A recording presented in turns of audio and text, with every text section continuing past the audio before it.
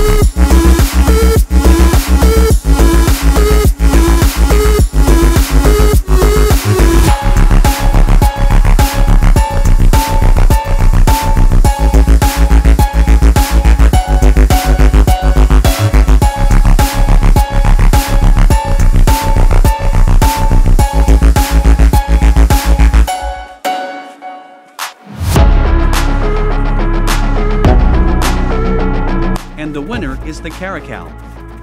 In the wild, caracals are solitary animals and live alone except for mothers with their cubs. Thanks for watching.